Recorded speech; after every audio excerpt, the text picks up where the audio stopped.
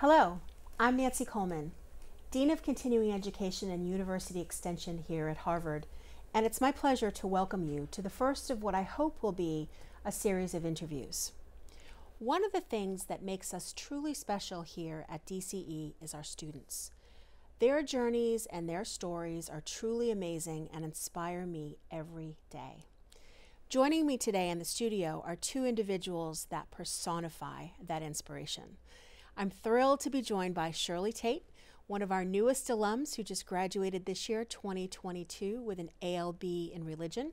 Welcome and congratulations, Shirley. Thank you.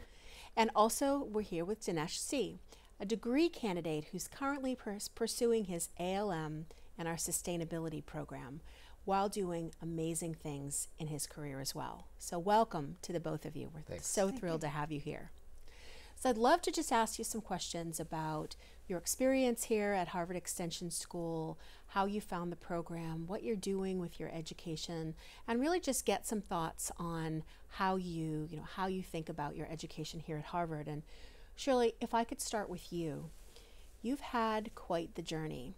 I know you're originally from Boston and now you have moved to North Carolina. Can you tell us about some of the steps that have really been taken along that journey? In November of 2008, I was diagnosed with a brain tumor, a pituitary macroadenoma, it's called. And on January 4th, 2010, I went to shake my husband to wake him up for work. I shook him and I shook him, and he wouldn't wake up. I had 5 young children at the time. And because of the brain tumor, I was too sick to work. But I knew, and he was the primary breadwinner at the house, I knew that I had to do something for my children. I went to the community college and I started taking classes. And Phi Theta Kappa contacted me. They said, we want you to be in Phi Theta Kappa.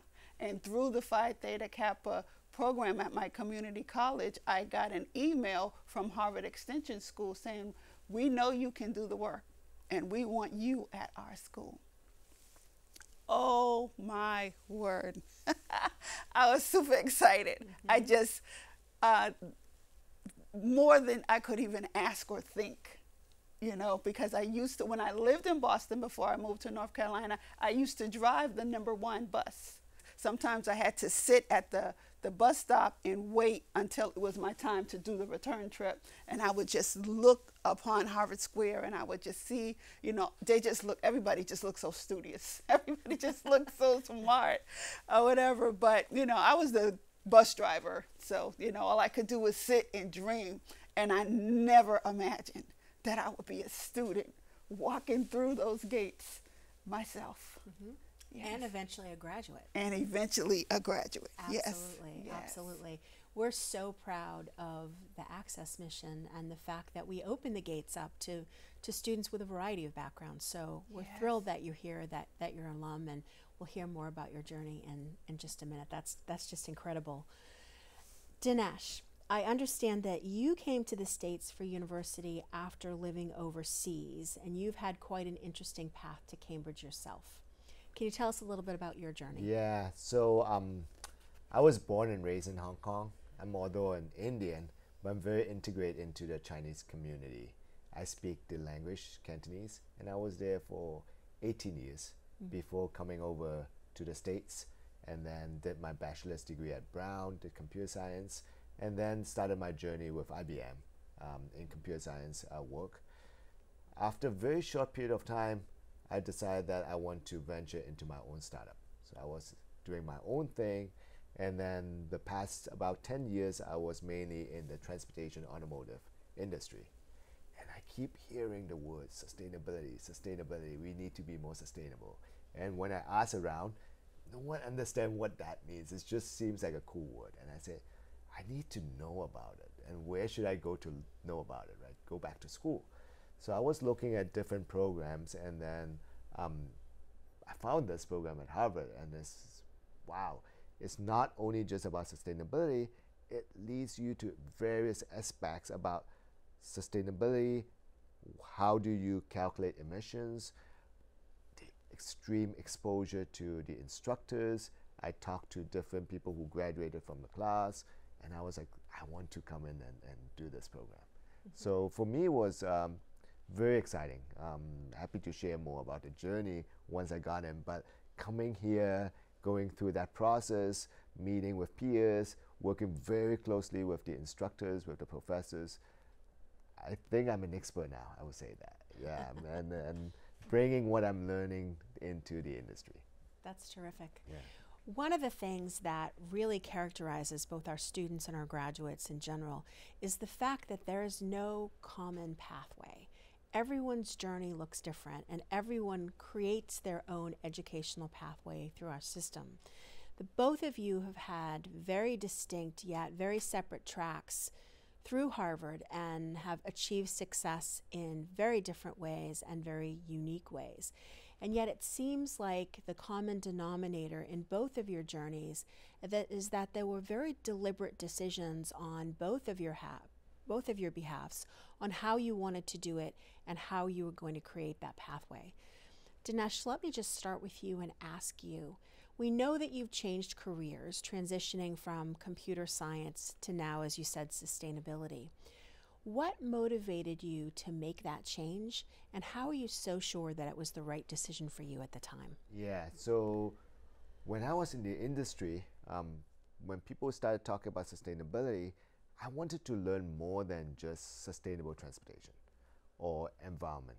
People just assume sustainability is just about the environment.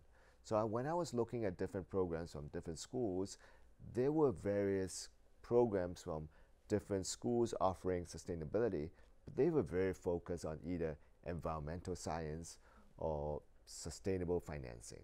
I wanted something broad, but at the same time, it allows me to get in depth on a particular subject.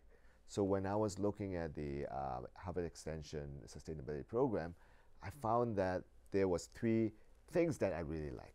One was it allows us to choose, like you said, the path, right? What do you want to focus in? There's numerous courses. You can be very focused on, let's say, forestry or marine, or you can be very focused on carbon emissions, or you can do thesis or capstone based on what your interest is. So that was, wow, I can design my own curriculum almost like.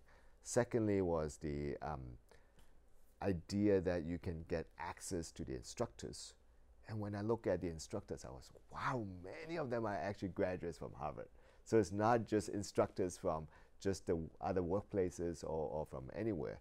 And wow, we get, because I want to learn from the leaders, right? Learning things that I can really bring back to the industry. So those are the two things. And then the third was, of course, the Harvard background, the Harvard support. And that, to me, was even more amazing when I was in the program. The peers, people coming from UN, people coming from different industries, and I get to mingle with them. We get to do projects together. So going back to the career change, I think the career change is both before and within the program that allows me to believe that this is real. This is something that I want to do, and I get a huge support right now, support from the school and support from the peers. Absolutely. I just think that the community that we have around learning here at the Extension School, as you said, is really just phenomenal because there's so many people with different ideas that bring different perspectives to the table. I recently met a student who worked for Amazon in developing sustainable delivery systems. So really trying to solve the problem of how do we deliver all these packages to huge skyscrapers in New York, who's very interested and probably will enroll in the sustainability program to really further some of their thinking about how they do that. So thank you. Shirley, I want to get back to something that you said. You know, you described in your journey how you progressed through community college, did really well with close to a 4.0, and then had the opportunity because Harvard knocked on the door and said, by the way, you know, have you considered the Extension School? How did you know that Harvard was the right path for you? And how did you ultimately say, yes, this is where I want to be? I knew right away. I knew right away just from being from Massachusetts, just from, you know, seeing the students, just knowing about the the education at Harvard, that, you know, Harvard is Ivy League, or Harvard is the best. And what I wanted to do, I wanted to be the best.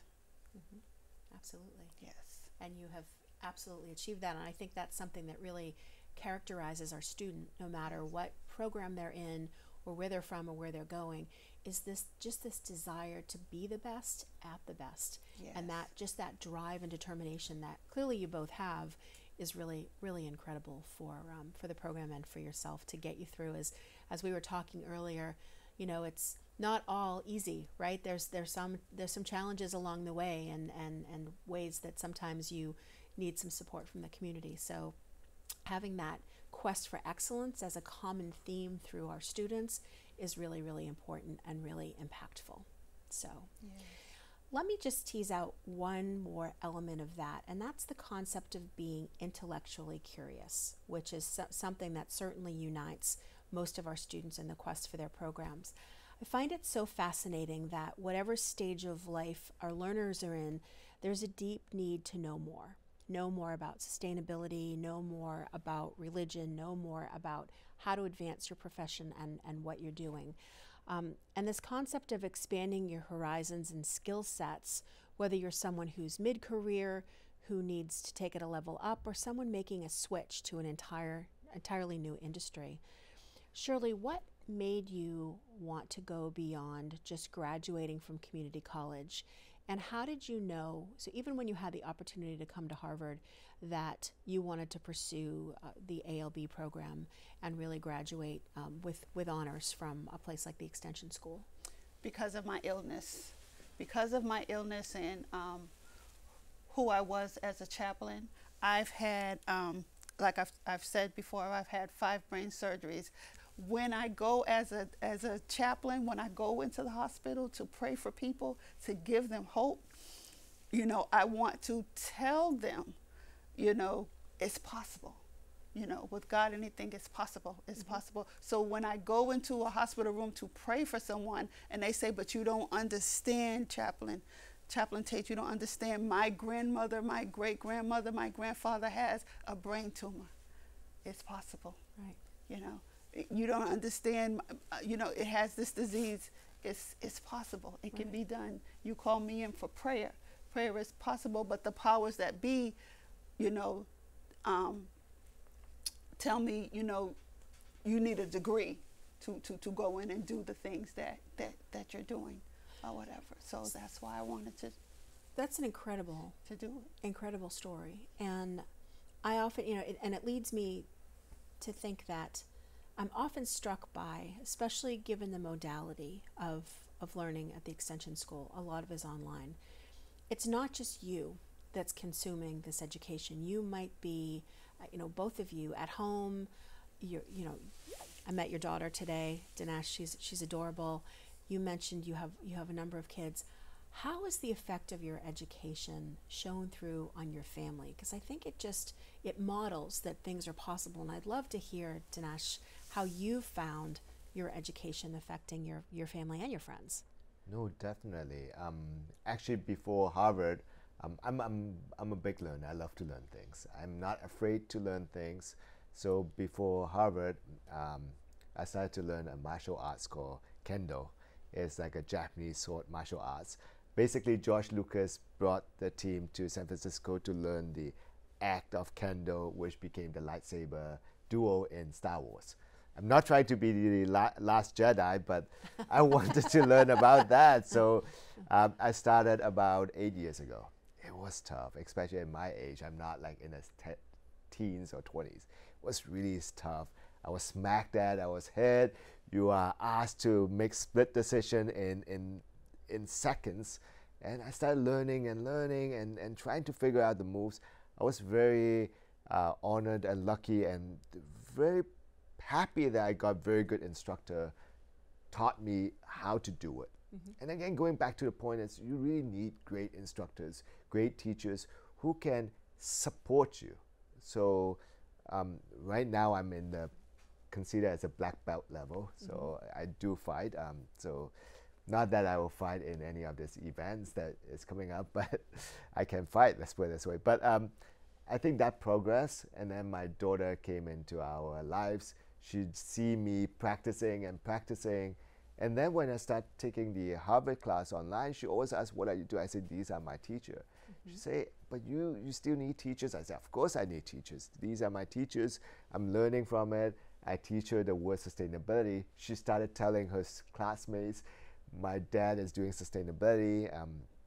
You know, teachers were fascinated of this big word, sustainability. I don't think she still understands what that is. But with that being said, I think the influence that I brought in is you can learn. You can learn at different stages. You can learn different things.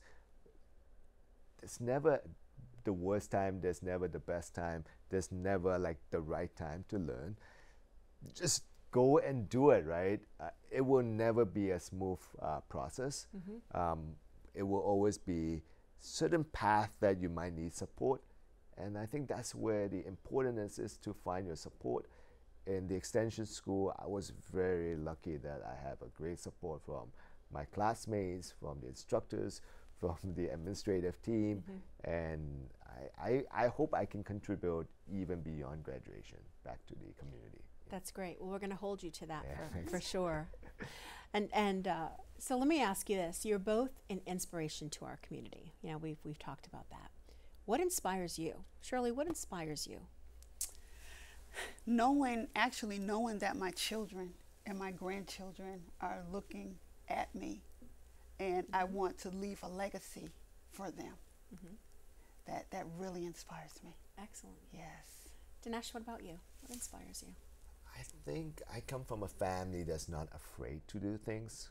Even when people say this might not be the right thing to do, or this is not the normal way of doing things. So I'm never afraid of doing things that's different. That's why I'm in the startup industry, startup world.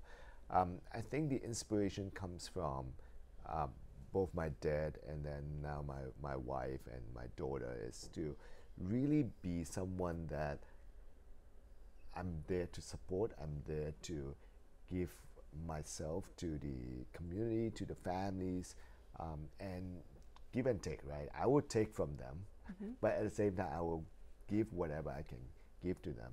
I think coming back to the ultimate aim is I want to be someone that I can contribute, be supportive, whether to my families, to friends, to the community, someone that they can say that, hey, if we need help, let's call Dinesh. I might not be able to help everything, but I hope I will be someone that they will think about. Great, great. And you know, the extension school is such a rich network. I'm sure that you'll be getting calls from people, especially after this interview. Okay, so if you could both share with me, who was your favorite faculty member and why?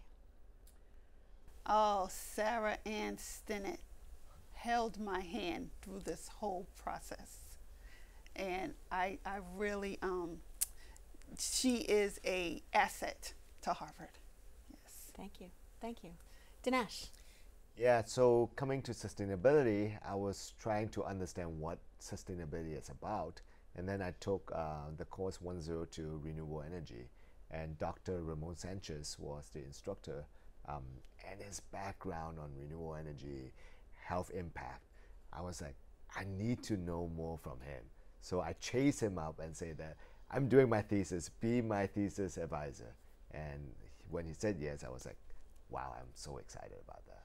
That's great. You know, one of the hallmarks of our program certainly is the fact that we have the scholar practitioner model, where our faculty members, not only are they academically qualified at the highest point in their profession, but they're also industry leaders in a practical application of knowledge. So I'm glad you got to experience that firsthand. So tell me, is there a defining moment or a favorite moment that has occurred for you at the Extension School? The defining moment was actually convocation. My convocation, when I just got the letter saying that I was accepted and I was able to, you know, come together with everybody, that it was just amazing, just to be part of the community. Excellent. Yes. Excellent. Dinesh. For me was, so I took a few classes, 116 about carbon emissions, calculating carbon emissions, and then as I said, the 102 and others about bring how the health impacts from emissions. And I thought, why don't I bring what I learned into the industry? So I entered a competition, the Porsche Data Competition, which is organized by the automotive car manufacturer Porsche. And basically I developed an applications based on what I learned here. And it was a North America competition, and my company won. And we won the competition. It was on the news, and now they want to work with us to build that into every single car given to every single owners of Porsche. And basically it's everything that I learned here, I brought it into the application. That's incredible. That's incredible. What about, is there a project, one project, and Dinesh, maybe that's yours, that was your favorite during your time here? Yeah, I'm very excited about the thesis that I'm working on with Dr. Sanchez. It's about vehicle technology as well as renewable energy, and we are doing about the most populated cities in Japan, because Japan is one of the leading car manufacturers in the world. So we are looking at how different cities will have health impact based on electrifications of vehicles and renewable energies, and looking at which of the top 10 cities they should think about. For me, what was exciting about it is I'm the one doing all this data work and looking at it, and the results was fascinating. And I'm very excited. I hope I will one day share with the communities and even to cities in Japan. That's what I'm excited about. That sounds terrific. I can't wait to see it, because that's going to be very impactful, I'm sure. Yes. Shirley, what about you? I was in a class called Death and Dying, and I did a project on dementia. The project was very dear to me because my father, he lived with me at the time, and he had dementia. The project helped me learn more about his disease. It helped me to help myself, and it helped me to help him. So very practical applications for both of you, but yet in different ways. Absolutely. Yes. Okay. So one word that describes the Extension School. For me, it's fun. It's lots of fun. It's fun meeting with different peers from different backgrounds. It's fun to do projects together with people from different parts of the world. It's fun to interact with leaders of the industry, and it's fun to be in a community like this. So it's fun. Great. One word, excellence. Okay. Yes. Perfect. Thank you. Last question. If you were to give one piece of advice to someone who is considering starting the journey or just starting the journey, what would that be? And let me start with you, Dinesh. Fear. Don't be afraid. Really, it's fun. It's fun to be back to school. It's fun to learn things. And for those who are in the program, you're still deciding what courses to do, just go out and try and talk to different people. For someone who is thinking about the program, don't be afraid. It's a lot of fun. That's awesome. Thank you. Shirley. Whatsoever a man soweth, that shall he also reap. You reap what you sow. A lot of people take that as a negative connotation. Oh, you did something, you're going to reap that. But it doesn't mean that. It means the good things. And the most important person you can sow into is yourself.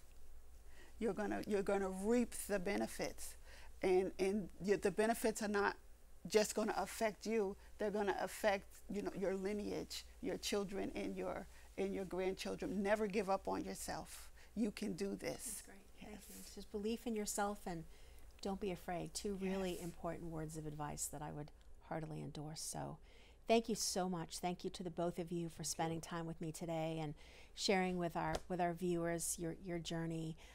You are both incredible representatives of our program, and we're so thrilled to have you in our community. So it's an absolute thank you again. Honor to be here with you. Thank you. Thank you very much. Thank you.